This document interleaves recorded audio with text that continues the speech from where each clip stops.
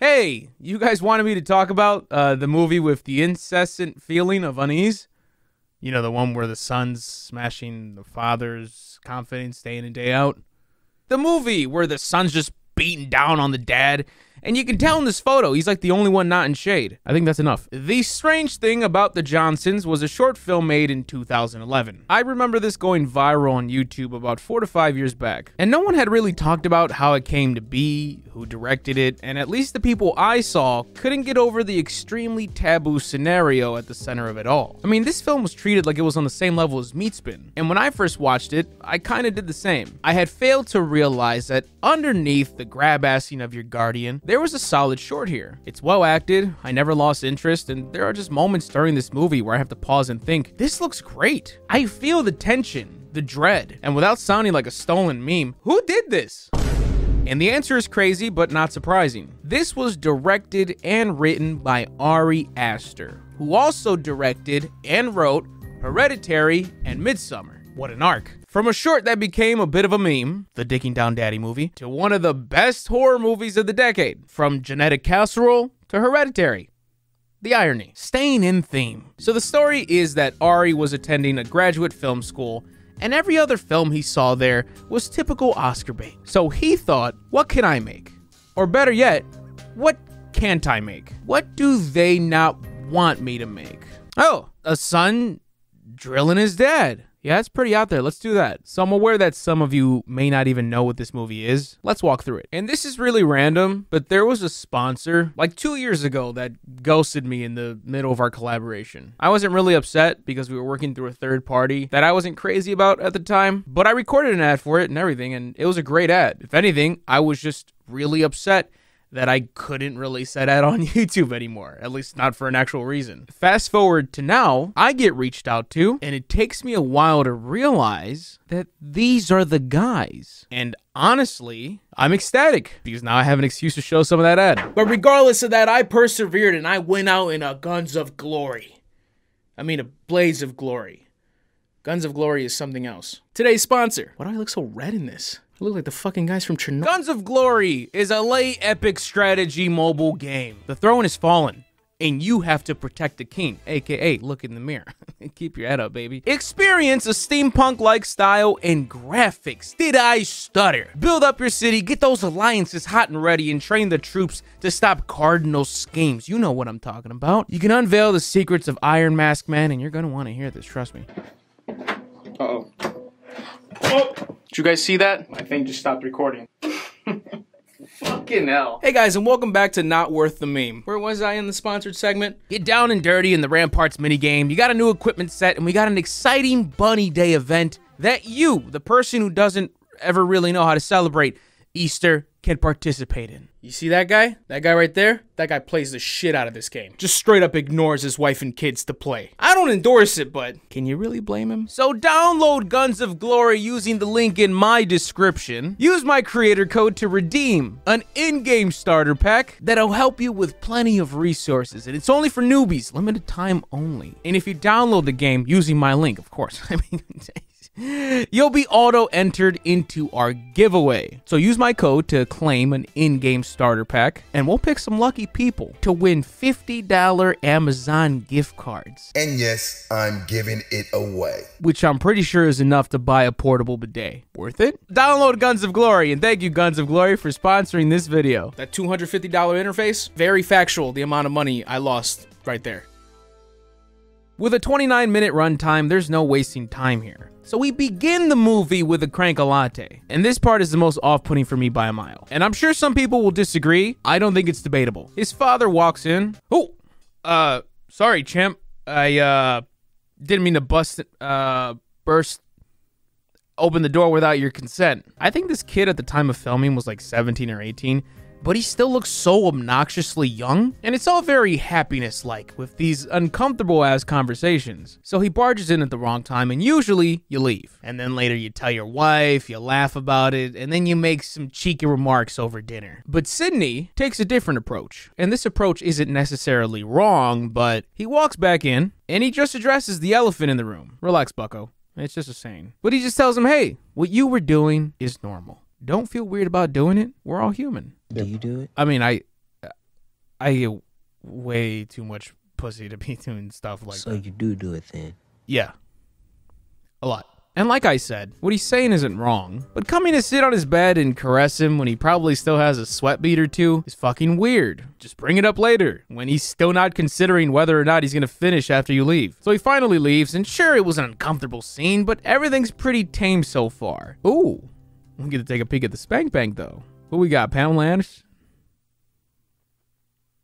And just like that, you realize that this movie is not afraid of shit. We're going there. We're shown a quick transition montage where you start to see this subtle, devious power dynamic start to blossom with the father and son. Fast forward to a picture-perfect family where the father is beaten down mentally and emotionally. Young Isaiah is now getting married even though he continues to assault his father. And he thanks his father for everything as he reaches down and grabs a nice handful of cheek. Sydney shudders and you start to see what's happened. And what does the wife think of all this? Well, she's just another broken cog in this operation. She knows what's happening, what's been happening, but she is so dead set on keeping the peace and keeping up this illusion that everything is okay. I imagine her being in denial. I've done everything right. I'm a good mother, a good wife. I cook, I clean, I throw this amazing reception. Everything is fine. It has to be. Even on his own wedding day, Isaiah cannot control himself, so he finds a secluded area and assaults his father. Starts giving him a blowy, which, I mean, isn't that what the bachelor parties are for? Was he not invited? I love the little details in this short. In the very next scene, Joan, the mother, is humming while cooking, and she sends Isaiah to tell her father that dinner's ready. Isaiah's wife questions if she can help, and with a slight hesitation, Joan forces out everything is under control. That's okay. Everything's under control. You then learn that Sydney's a poet, and not only that, but you see a timeline of his poetry and the dark turn it has taken. Sydney fears his son. Whenever his son approaches the room, it's played out as if the Reaper himself is a few feet away. It is hot as hell in this funky ass, hot ass room I'm in. Is that the Grim Reaper? At the dinner table, we see that Isaiah, outside of sex, has a very controlling relationship with his father, and he seems to despise any form of intimacy between his parents. We learn that Sydney is writing a memoir, discussing all of the abuse and the role he has attributed to himself in all this. He claims they are both guilty, and that mindset is later somewhat backed up. And this can be interpreted in two ways. This abuse has either warped his mind to the point of blaming himself for this, an unfortunately common victim mentality, or, and it's never directly talked about, but there seems to be a piece of the puzzle that we as the audience are never given. By Sydney's own admission and Isaiah's later comments, it appears that Sydney might have been the initial abuser here, creating this monster, and then the predator became the prey. But with Isaiah's later comments, it's possible he was also just gaslighting him. Joan is showering and Sydney brings his printed out memoir with a post-it note that just says, "I'm sorry, Joan." He has on his cap, so we can imagine he planned to flee right after this, but Sydney just so happens to go to wait in their bedroom to use their bathroom because his is broken. And this is where we truly see this dynamic for what it is. Sydney still very much has the opportunity to leave, but he doesn't. He knows Isaiah will see his memoir, and his fear drives him to stay and almost await the consequences,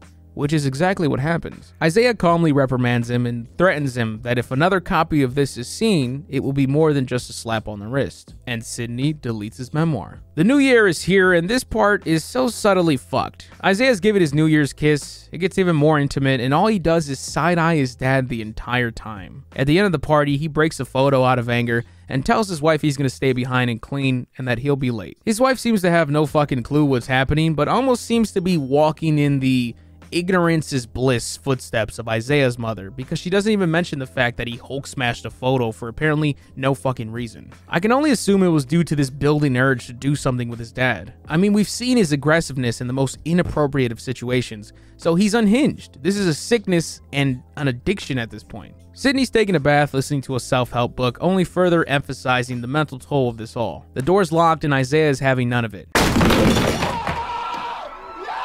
He busts the door down, Sydney screams in terror, and the screaming continues. Joan can hear it all, but she turns up the volume of the TV and continues to live in her own little perfect world. This shot of them in bed is great. Sydney, obviously traumatized, turns to his wife, who's also not sleeping, wide awake, just as haunted by the situation, but there's no discussion. Sydney's afraid, and Joan refuses to make it real. The next day, Sydney begins to walk out with the final copy of his memoir that he had hidden, but Isaiah was ready.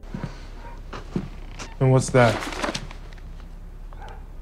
Another book of yours? And this is where Isaiah delivers a powerful monologue where he too questions how much responsibility they both have for this relationship. Is he just a monster, or does it take two to tango? This is where I mentioned he discusses Sydney leaving out what he's done in that memoir. And it's crazy because Isaiah is dead set on continuing this relationship. He wants it to flourish. He criticizes Sydney for never giving it a fair chance. And it's batshit to listen to, but it's a divisive point in the movie where you don't know what you even want to happen anymore. Who am I rooting for? What did Sydney actually do? Isaiah is clearly fucking broken. And although that doesn't excuse his actions, do we just ignore the nuance in this situation? Sydney rushes out and gets GTA'd, which is the scene where I kind of got taken out a little bit. I feel like just people getting ran over by a car just never works for me. It just always seems so silly. I think of like Scream or Scary Movie or some shit, and it's always goofy to me. I don't know if you can really nail it. Whatever, it's fine. It's not a big deal. Isaiah is crushed and won't even let Joan react, yelling at her to call the ambulance. At the funeral, Joan appears frozen, and Isaiah regularly interacts with those giving their condolences. Back home, he begins to put on his dad's clothes, and Joan approaches him. She questions him as to why his father cried when he drove Isaiah back from prom night. Isaiah claims to have no recollection of what happened, and she just says it.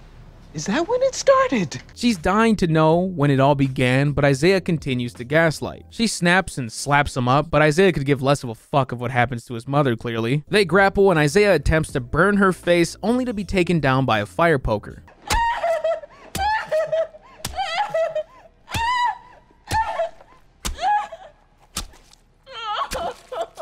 Dead. And the movie ends with Sydney's final copy of his memoir thrown into the fire, which I think still speaks a lot to the mother's character. Even after all of that, she doesn't want to read it, and she doesn't want anybody else to read it. Even after breaking and murdering her own son, the reality of the situation is put away. And listen, yes, it feels weird to talk so passionately about a movie like this, because I was honestly expecting to just write a bunch of jokes when revisiting this, but I like this movie, and it's not for everybody, no shit. Some of you can't even sit through me talking about it, but I just find it so interesting. So I guess thank you to the weirdos that told me to rewatch this. I enjoyed coming back to this bizarre piece of nostalgia.